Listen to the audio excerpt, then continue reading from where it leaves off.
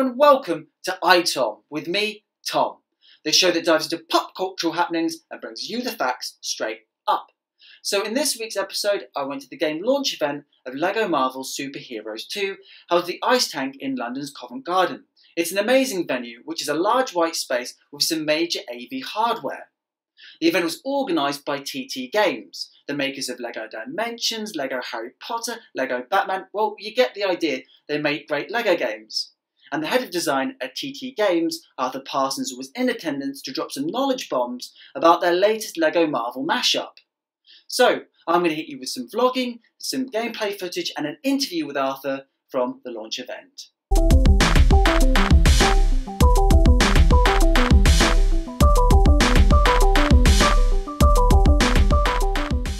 So I'm here inside the event. I'm waiting to play on LEGO Marvel's Super Heroes 2. I can't wait, I'm proper buzzing.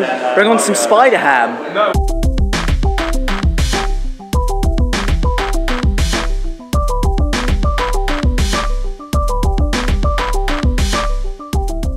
So I've just played the game. It's super Marvel, it's super Lego-y. You start off playing with the Guardians of the Galaxy, you have to solve some puzzles, everything's exploding. You know, really sort of Marvel and Lego like turned up to 11.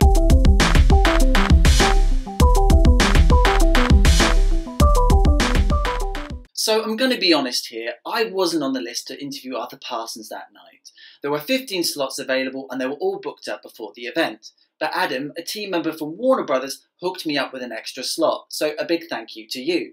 And to Arthur, who didn't mind my offbeat approach to the interview, he was super engaging and thoughtful. So, Adam and Arthur, you've both been awarded the iTom Solid Dude Seal of Approval. Congrats, guys.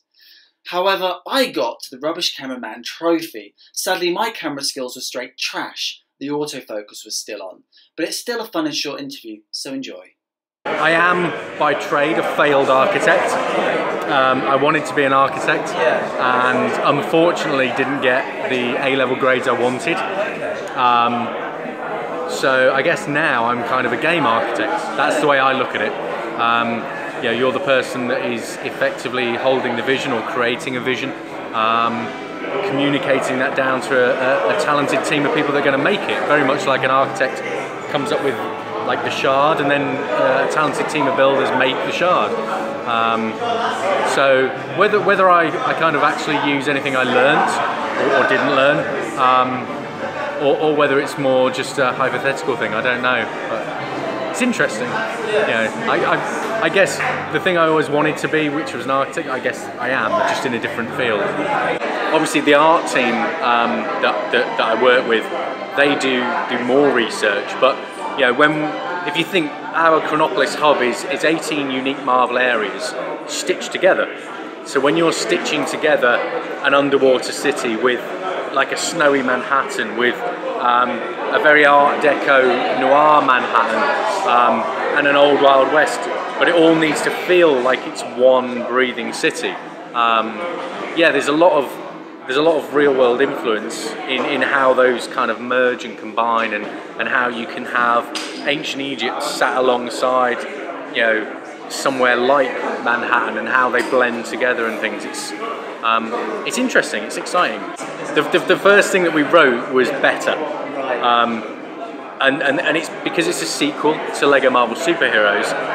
It had to be better. So LEGO Marvel Super Heroes 2 had to be better. Not just, oh, this bit's better or that bit better, but everything had to be better.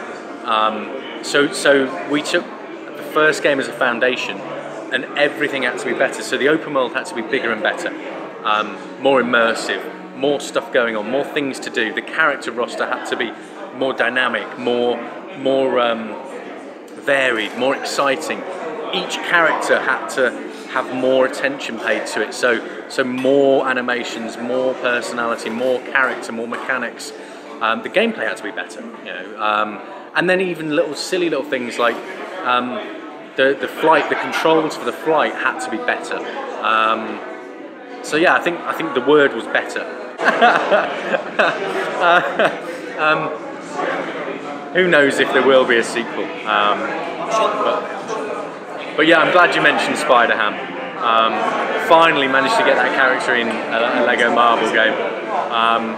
and he's one of many weird, obscure, wacky characters that we had to get in the game.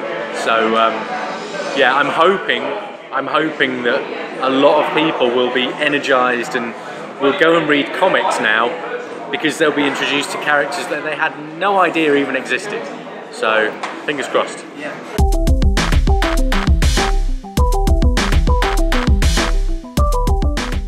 So there you have it, the game launch event for LEGO Marvel Super Heroes 2. It's available on Nintendo Switch, PlayStation 4, Xbox One and Microsoft Windows right now.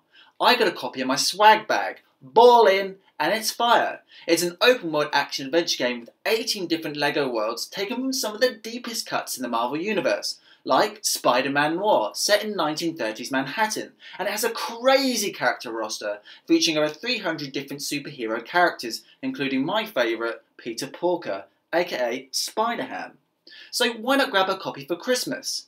And finally, as always, I want to give big shout outs to TT Games, Warner Brothers, and to Ellie, Adam and Arthur.